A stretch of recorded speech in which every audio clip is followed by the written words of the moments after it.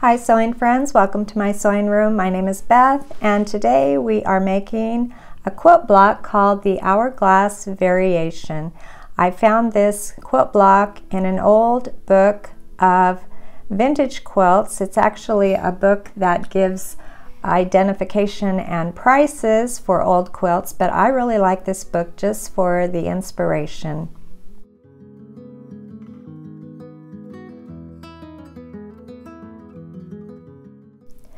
Here's the quilt that I want to share today using this really sweet quilt block. This quilter used a lot of stripes and that's what I'm going to attempt to do as well. I used 2 squares, 5½ inches of red and the background cream. For each of my half square triangles I have these pieces that are 2½ by 5 and then 1 2½ inch square. First thing I'm going to do is I'll make my half square triangles.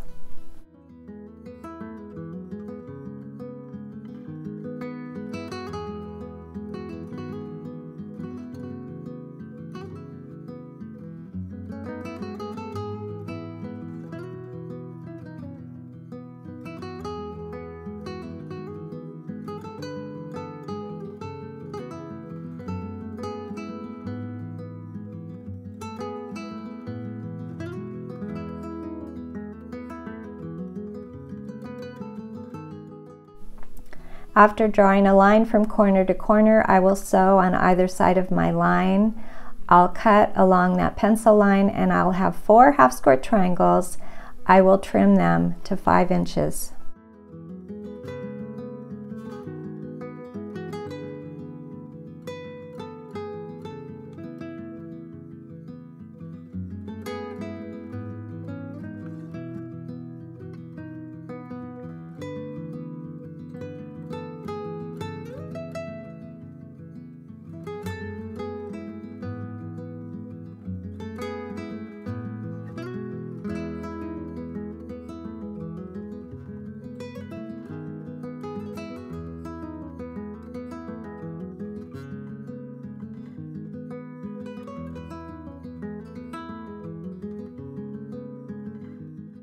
Once I had my half square triangles made and trimmed to 5 inches, I just needed to put all my pieces together, that center 2½ inch square and then those strips that are 2½ by 5. I'll sew it all together and my block will be complete.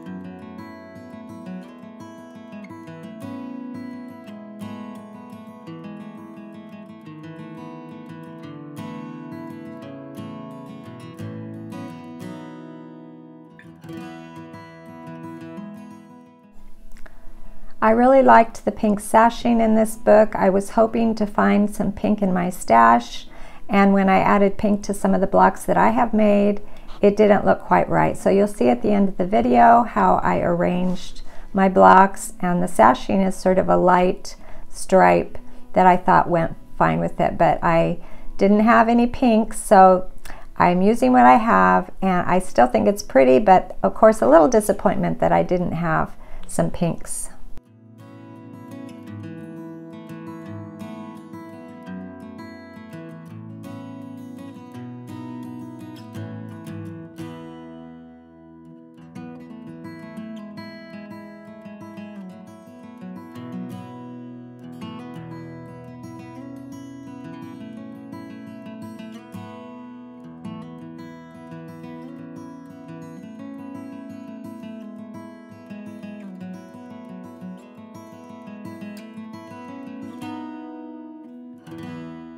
Here's a little picture of my quilt in progress. My sashing pieces are 3.5 by 11.5, and the cornerstones are 3.5 inches.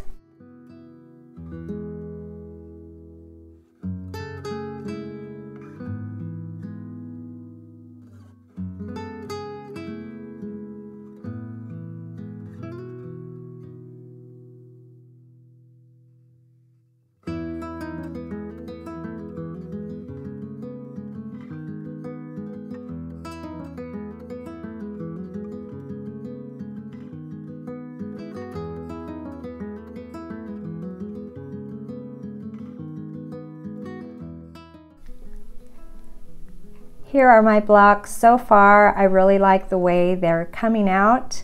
I'm trying to use a variety of plaids and stripes, and this quilt will be a fun one. These blocks are 11.5 inches, and I hope I inspired you to use your scraps, use your stash, and make a quilt. Thanks for joining me today. I'll see you next time.